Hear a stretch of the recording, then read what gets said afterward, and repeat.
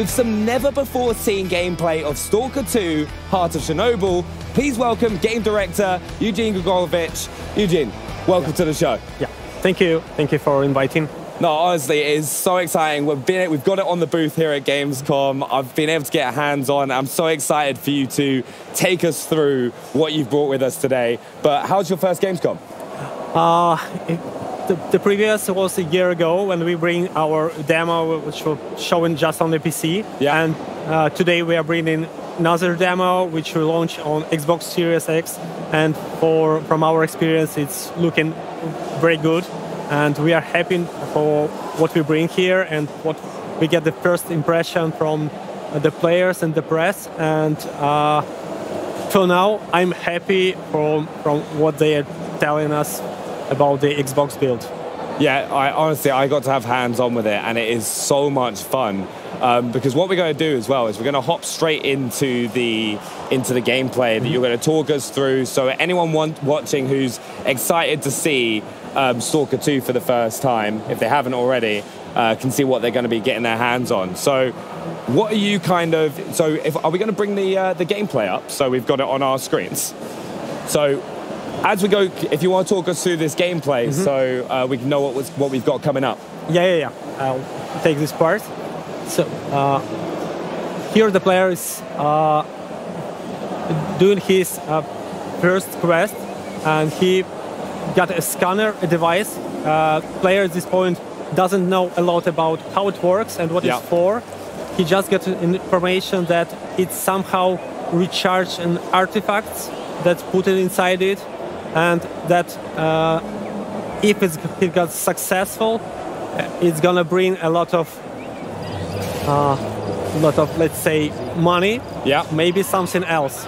So at this point, player don't know what is the goal of the character, why he's doing it, and he's learning the story about your character also by doing this quest line.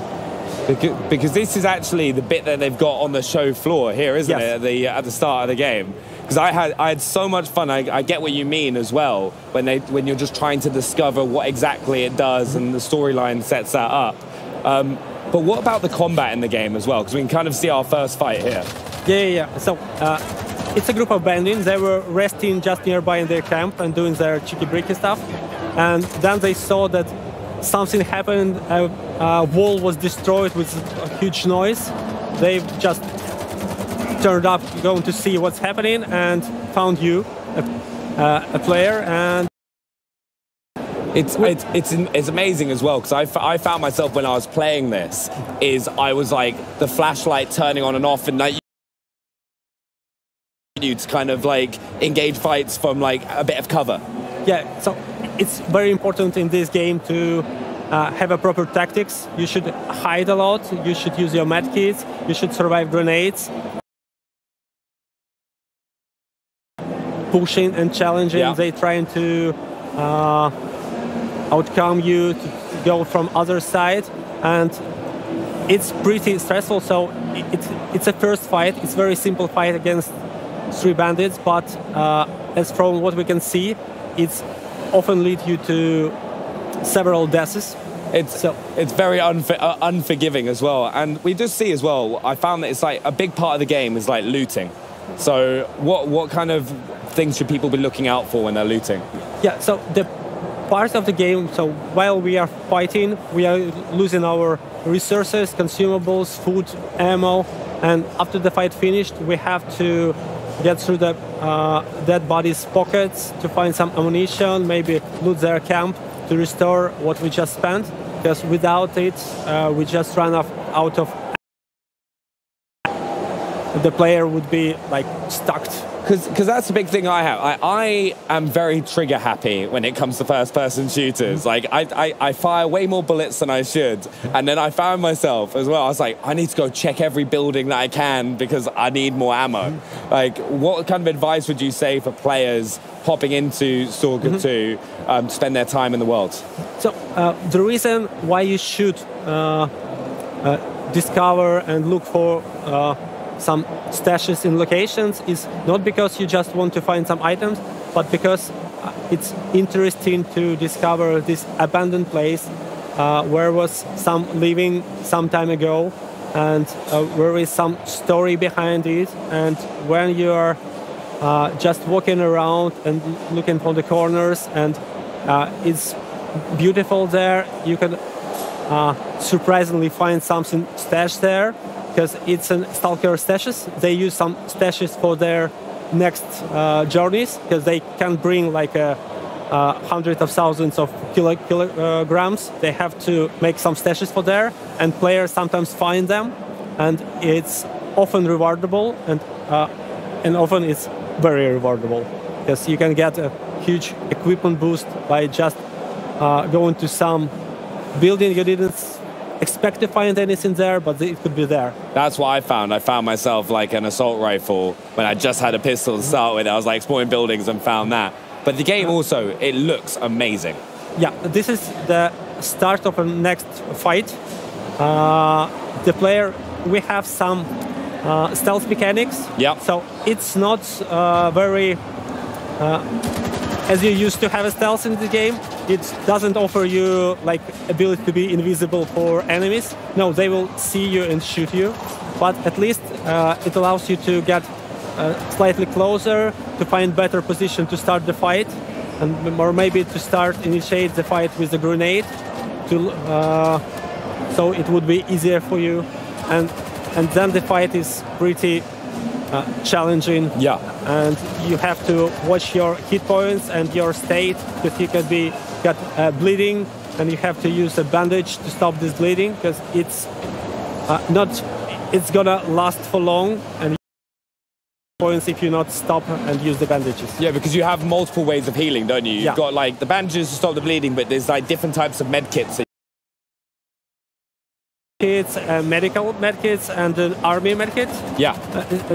And they provide additional boosts, but mostly it's restoring the hit points. But also, if you are not in the fight, health, you can just eat, and it will also bring you a small portion of hit points. See, that's what I loved as well. I found like there's so much resource management that you have to like pay attention to in Stalker, which really gives you a different challenge. So it's like you said, if you don't eat, you're going to perform worse in gunfights.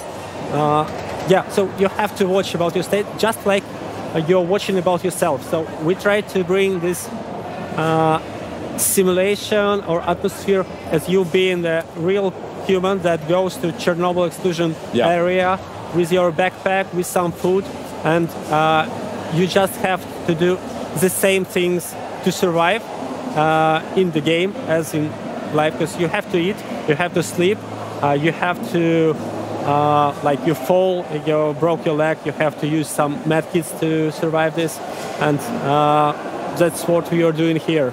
Yeah, no, I honestly, like, it's one of those things. I'd recommend it to anyone. If you haven't had the chance to just play the original Stalker as well, because when I got to play here, you just think and approach gunfights so differently, because there is that like risk element, and some of the enemies, like I was jumping out of my skin because there was like a camouflaged opponent that I came across in the demo here at Gamescom. And like, can you tell us a little bit more about the enemies that we're going to face? Yeah, so the zone is inhabited by different factions. There are factions that came from the first Stalker trilogy, and there are new factions, and they have a story behind them of how they appear, what is their goals, and for the player, it would be interesting to uncover and discover these stories.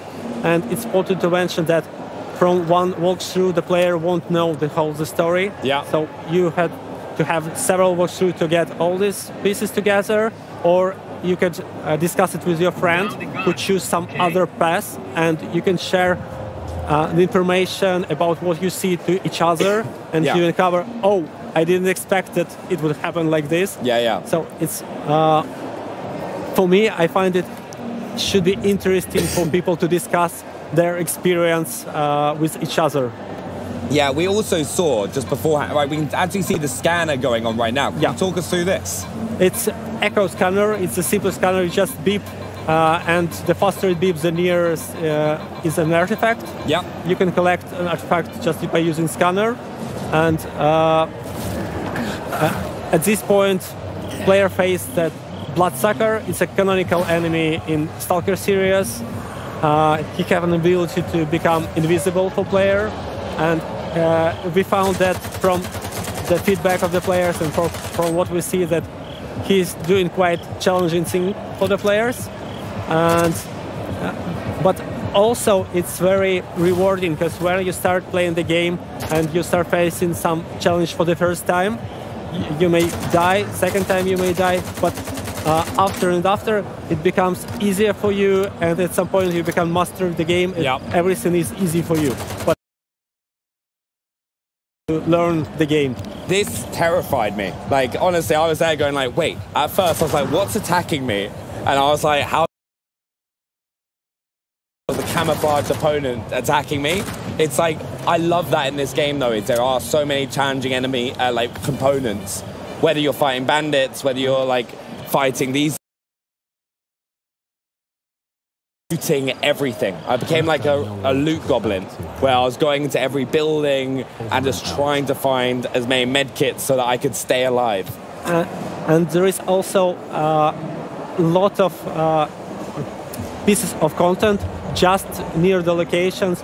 This is not a main quest, it's often not a side quest, it's just some encounters or narrative little stories to bring you an experience of discovering this real location, real zone.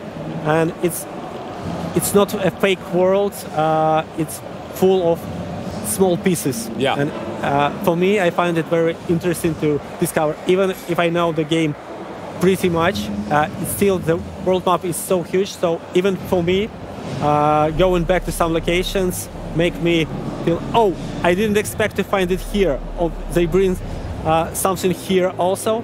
So for me it's also